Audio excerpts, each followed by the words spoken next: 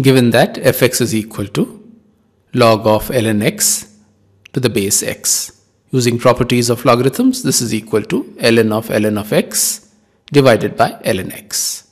Therefore, f dash x is equal to ln x times the derivative of ln of x, which is 1 upon ln x times 1 upon x, minus ln of x times the derivative of ln x, which is 1 upon x, divided by ln x whole square. This can be written as 1 upon x times, in brackets, 1 minus ln of x divided by ln x whole square.